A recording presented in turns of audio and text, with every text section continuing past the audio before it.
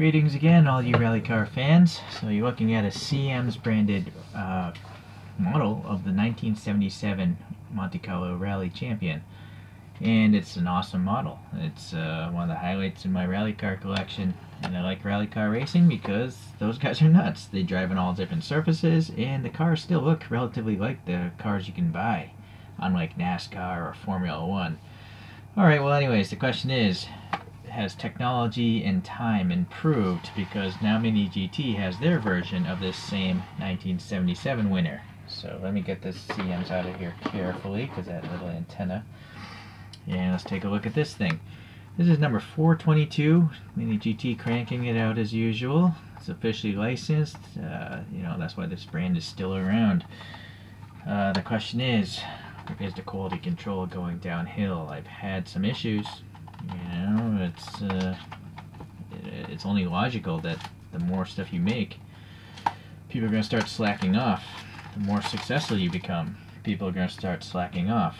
Such like other car companies that existed in the real world but are no more. Anyways, packaging explains what it is. Pretty simple. The packaging is nice and small, so you can actually keep it. Or even if you don't keep the packaging, you don't have to feel so guilty about throwing away, you know, more common packaging that's huge and wasteful. Alright, so I've talked about this car many a time because I have many CM's versions of this, so I'm not going to really talk about the car. Let's just look at these photos here. There's a little model kit, but it's a real photo. I think this photo is from some sort of reunion or historic redo, but the placard actually says 1977 on it, so I believe maybe that is the real car. It has a different registration plate though. And then we're back to here, which is, I believe, a classic photo just based on the cameras. They had these things called cameras. Now it's just in your phone. Okay.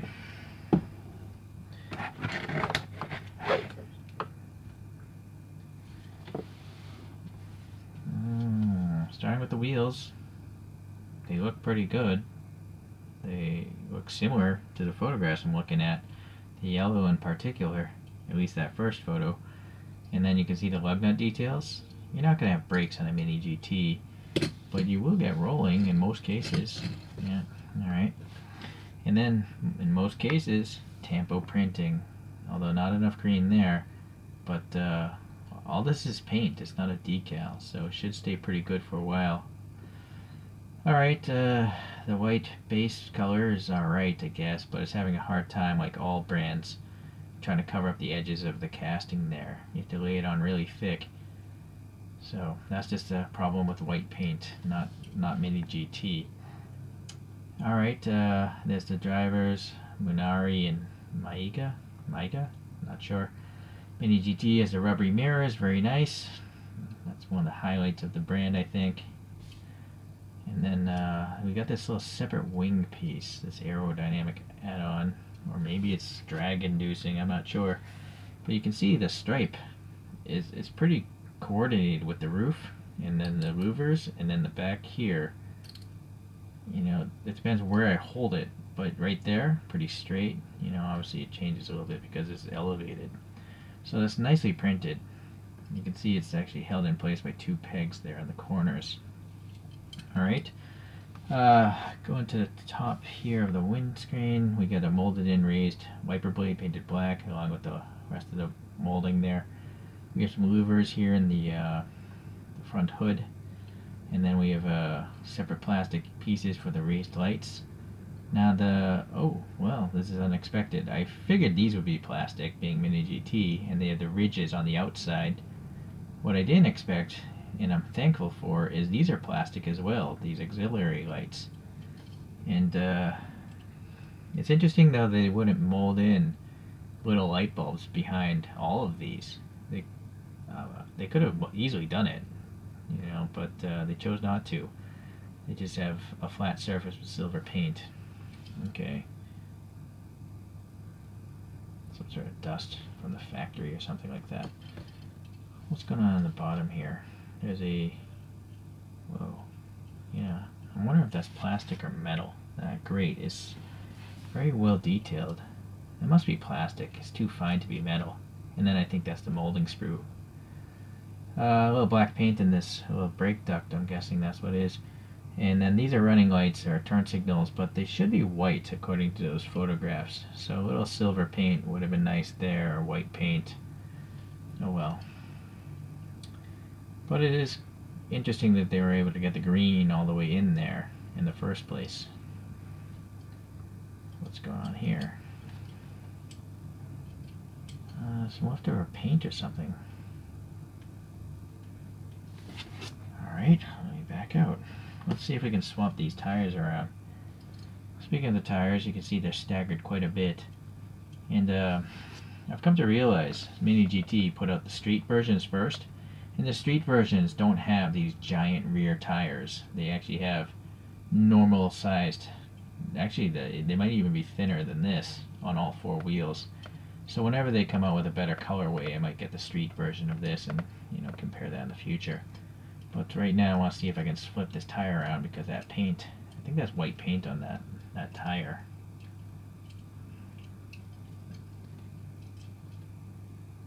Okay, no paint on this side, and it still looks pretty good, so easy fix. Alright, and it's,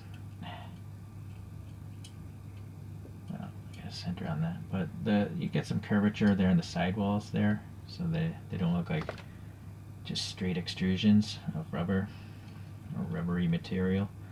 There's a turn signal bump here. Yeah, it's a bump, painted orange nicely. All this sponsorship and stuff, nice and legible. The door handle has a recess, and black and silver there.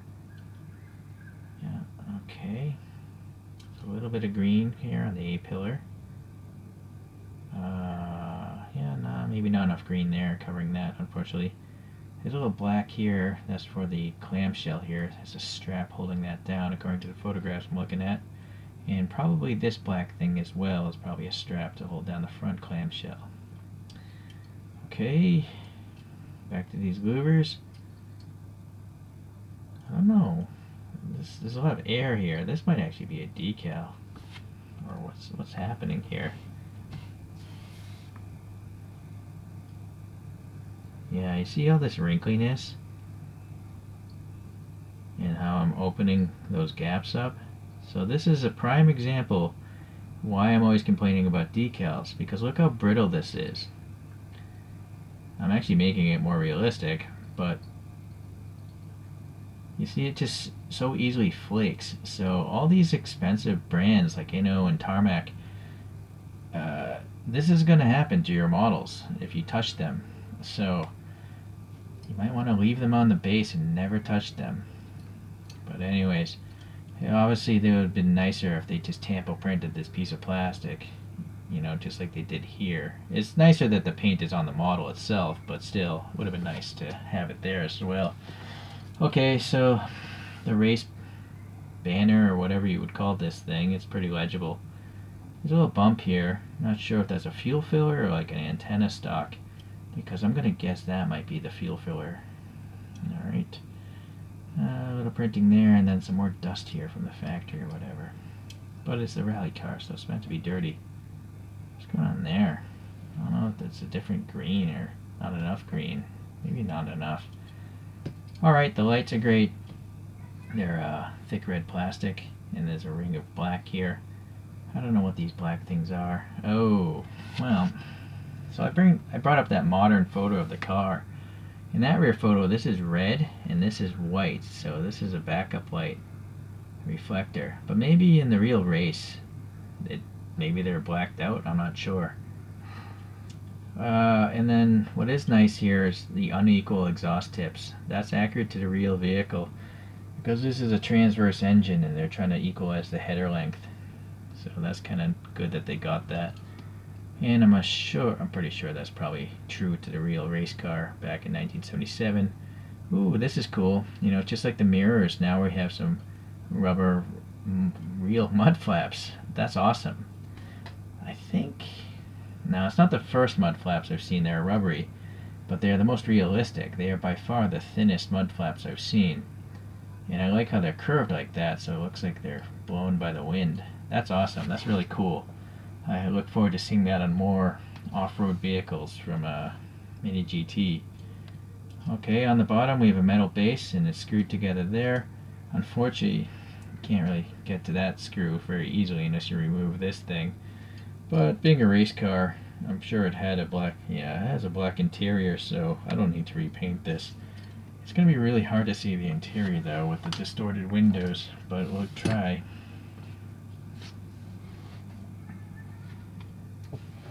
Try to zoom in.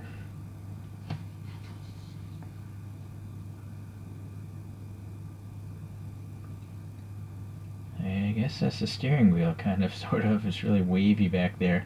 Some round dials on the dashboard. There's so much curvature to this cockpit, you know, it's like an airplane cockpit. Yeah, so I'm sure there's a lot of molded details in there, but unless you take it apart, you're not going to really see them. There's a stick shift right there. Sorry, I get a different angle here. Is there a rear view mirror? There is, I think. Seems to be clear, but it's better than nothing. Looks like a rear view mirror. The seats there have some vertical ribbing. Okay, so pretty good. I guess this must be a pop-up vent. There's no black paint there though. All in all, seems pretty nice. Let's compare to that CM's though. I would probably have to guess the CM's is better though, just based off my recollection of it. So here's the CM's. This is a secret chase version that's dirtied up. The normal one didn't have the dirty look to it.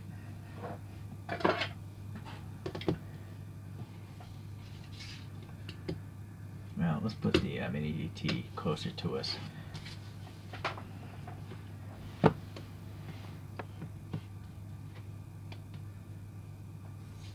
The CM's wheels, I don't think they have lug nuts. Let me pull that up a little closer. No, they do. They're just very fine. See the tire tread blocks. They're spaced quite a bit.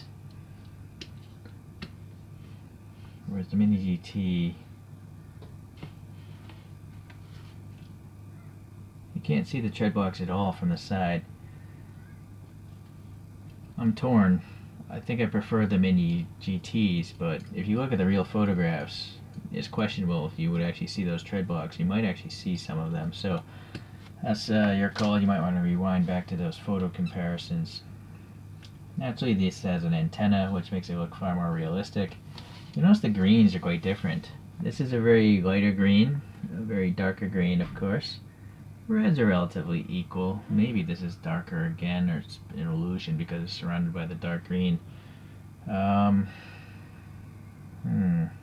side mirror, this one's nicely molded as well. It's hard plastic though. This side mirror is floating out more like the real vehicle. So the MiniGT mirror is definitely better. This one's well protected from braking, but it should be floating out in the air like that one. Looking at the headlamps, MiniGT definitely wins. At least they have striations on the side lamps. These are just smooth all over, and they don't have the little lamp detail as well. I can kind of see like a circle there and there. That's probably the peg of the plastic, but I don't see it on these four either. They did manage to get orange and silver here though, but I don't think the silver is accurate. Looking at the photos, it looks pretty black here, but these should be silver. So either way, it's not really matching the photograph that I can tell. Of course, different stages of the race, maybe. That could be, maybe these are covers for brake ducts and they blanked them off or something in certain instances. Looking at the venting on the hood, I feel the venting here is much more clear. You can hear it. Smooth. They're there, just not like this. This is much better venting. It's interesting that the banner is much lower on this than this.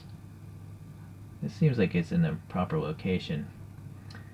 The wiper blade here is just coming from the center of the glass, which is not accurate. It should be coming to the center of the hood. Neither is quite accurate, but this is closer. At least this is closer to the hood. It should be like right there, you know, coming through the hood instead of the glass. The CMs actually has harnesses. It might be hard to tell because it's such a shallow. But look, you can see red harnesses in there. Not so with the MiniGT. Alright, let's try the back view. CMs also has the staggered tailpipes, but they're just like blanked off, you know, like sausages. These are actually, they look like they would be hollow tubes. So I would give it up to MiniGT there. They both have the registration plate. I feel like this one's cleaner. Something about this looks wavy or off. You'll notice this actually has silver and silver, black and black. This one seems accurate, and this one not. This also is red, but it doesn't have the black ring that I see in the rear photograph, so MiniGT has the better taillights. And then the mud flaps here are plastic, and they're prone to breaking, so be careful if you buy a CM's model. And then MiniGT, you'll never have that issue. So MiniGT mud flaps all the way. Because I picked away at the decal, this is actually more realistic now, like it's passing air. This is just part of the casting, the whole louver thing. But it is tampo printed. It'll never fall off, you know, it won't crack off ever. So that's your call there on what you think is more realistic. You know, this actually has a window break because it is a separate piece. This one you don't really see any sort of, you know, crevice of a window break. And it's a mystery to me as to why there are two dots popping up here. I don't know. They both have the dot here, the printing there. This one, the MiniGT, has the bump there, which I see in the modern photo. But on the classic photos, I don't see this bump at all. So this is more accurate to the classic race. This is more accurate to the modern photo I showed you.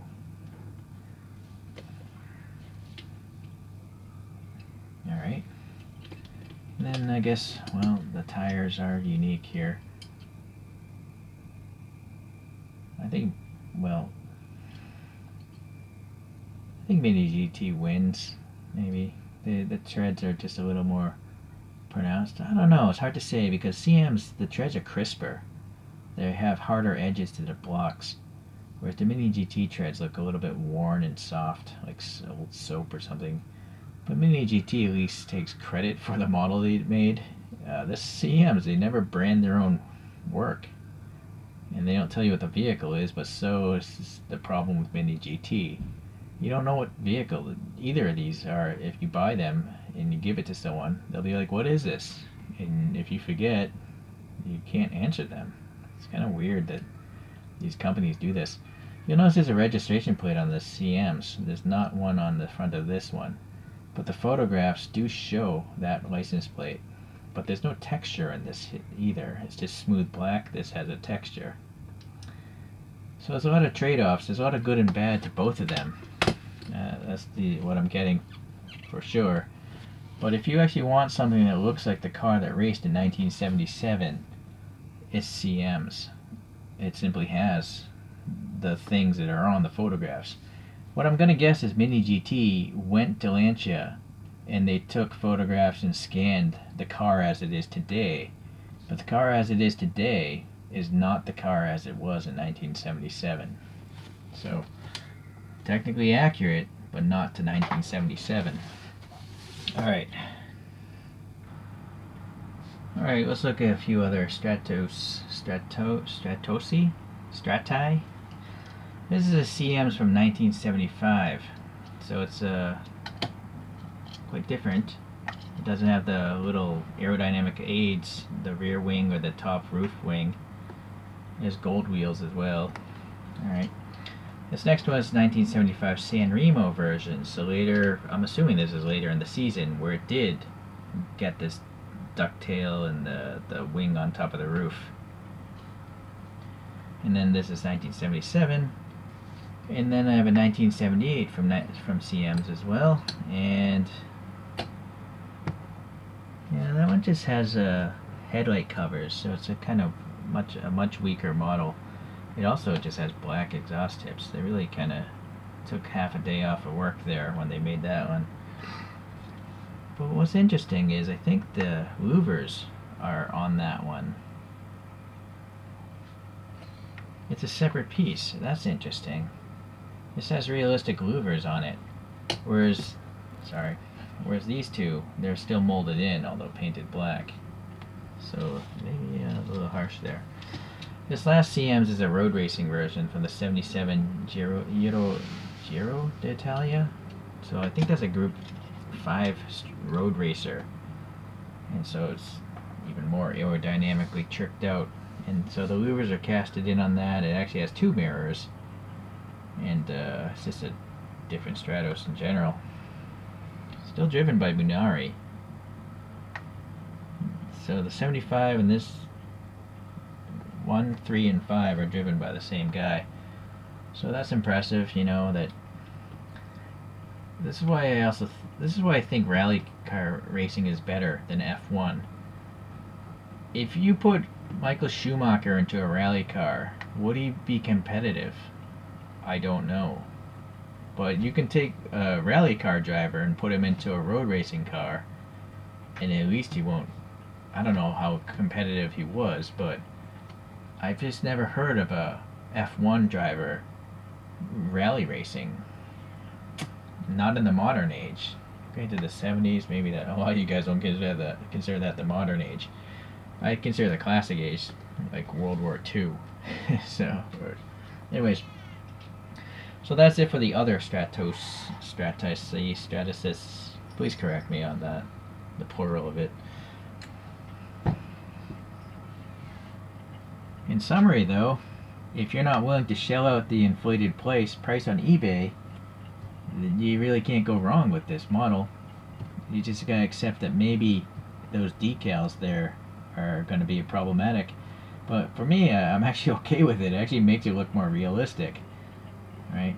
So yeah, for the price, is pretty good. I think they could have easily made it a little bit better with the headlights. They could have easily molded in some light bulbs back there, and it would cost no difference. So that's the one criticism, and that's a really minor criticism.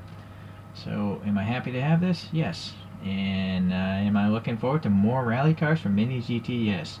In fact, I'm looking forward to more anything from that brand. In particular, I'd really like to see them do more American muscle cars.